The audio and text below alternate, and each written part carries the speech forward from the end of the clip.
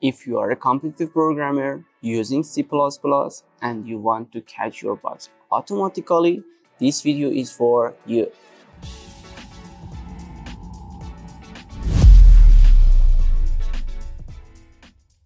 Hey folks, today we want to talk about Google Sanitizers.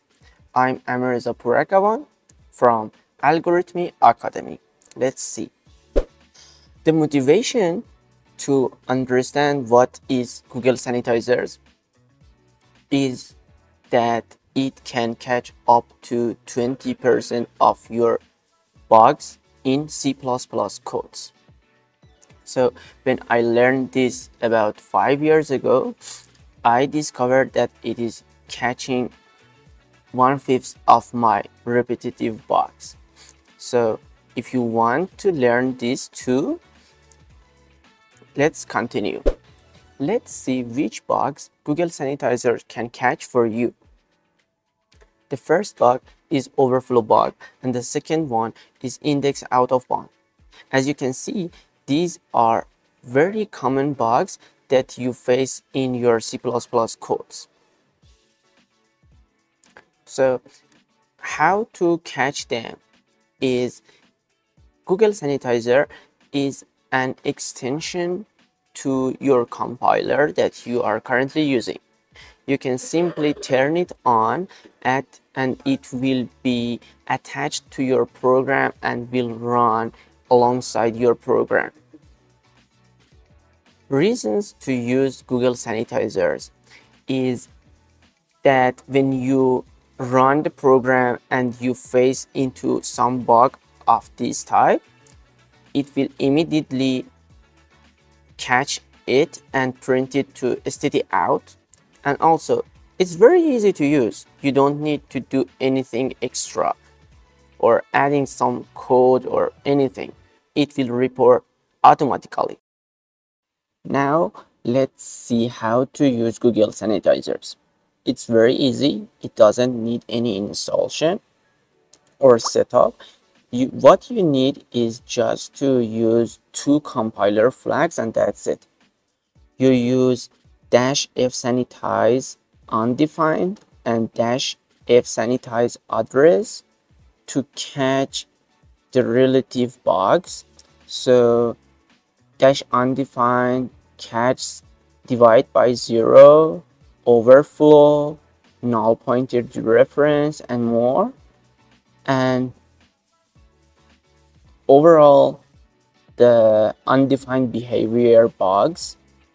And address catches buffer overflow, use after free, and such address bugs. And that's it. You just need to alter your compile command. In some environments, you may need to do a bit different thing, like setting them in your IDE or in compiler settings in your IDE, but that's it. Here we want to talk about catch index out of bound. Something important to say here is Google Sanitizer is not just for catching these 2 bugs. It can catch dozens of different types of bugs, like not returning value from a function or many different bugs like this. But here we want just to talk about these 2 common bugs. And when you start using Google Sanitizers, you will see the other types that can happen. So consider this code, which is a very simple code. It starts with the function main, then we define an array of length 5, and then we try to set a value to the 7th index, which for sure it's out of bound. So if you run this code without Google Sanitizers, okay, it will do the instructions and you will not understand that you reached an index out of bound, And for example, if you try to submit it on Codeforces, you can get wrong answer or runtime error or something like that. But if you run it using Google Sanitizer, the output will be so much different, like this. You can see that it points out to the 7th line and it says index 7 is out of bound of your array, which has only 5 elements. That's great, right? Here is the typical process that you need to take to catch your bugs using Google Sanitizers. Here you can see the overview of the steps you need to take. Sometimes it might be possible that you don't need to take some of these steps. Let's start with the first step. First step is a step that you are currently doing this. It's not new. So you submit your code, you get wrong answer or runtime error. So nothing is changed in this step. After this step, previously you might try to read your code, providing some test cases, or even sometimes you maybe left problem solving. But now you have an additional tool, Google Sanitizers. You can use this to maybe catch some bugs that it might need several hours in the past, but now in several minutes you can catch them. The second step is to try to make a hacking test case. Actually, this step 90% of time you don't need to take this step. The hacking test case are almost always very obvious. It's either the sample test cases themselves, or maybe you just need to input the maximum possible test case. For example, if there are 2 variables in the input, you just set them to their maximum, that's it. But sometimes it's not that easy. For example, if the input has some array in it, you can't enter manually millions of numbers into your code. So you may need a generator code to generate those numbers and input to your code. Sometimes even this is not enough. You need to create a lot of random test cases to find the bug. But anyway, to summarize, you need to make a hacking test case.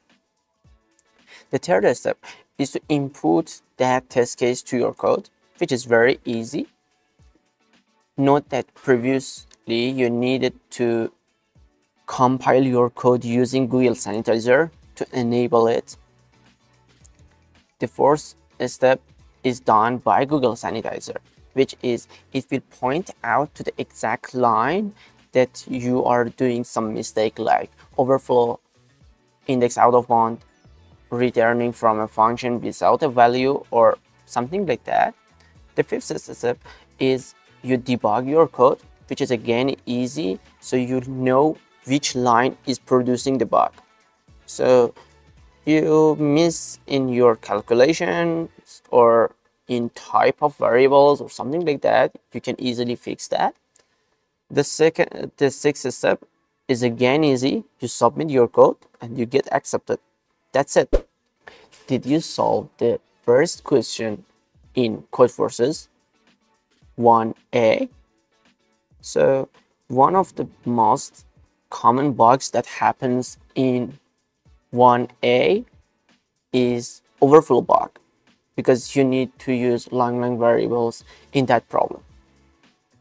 We will now try to solve this problem, and we use the power of Google Sanitizer to see how much it can help us in detecting overflow bug in that problem. Let's see. If you think that this trick is useful, don't forget to like the video and subscribe to our channel to see our next videos too. So here we have the first problem of Codeforces.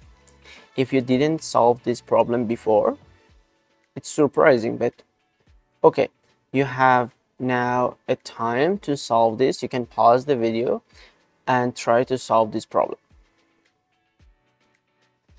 Okay, now I consider that you solved this problem before, and now we want to try catching overflow bug in this problem using Google Sanitizer. So let's start by coding this problem. The input has integers n, m, and a. Then we get the input. Then we try to calculate the answer. So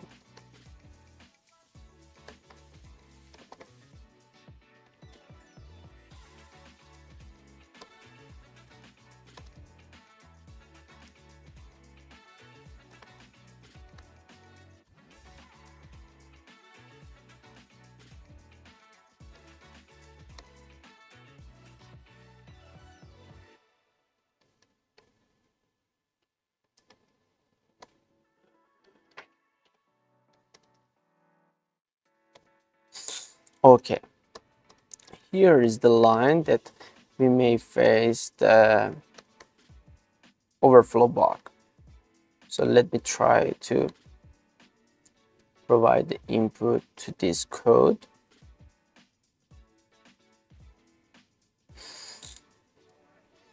Okay, it's printing the expected answer. Now we have two ways to understand there is an overflow bug in this code. Either by submitting it. Let me submit this code.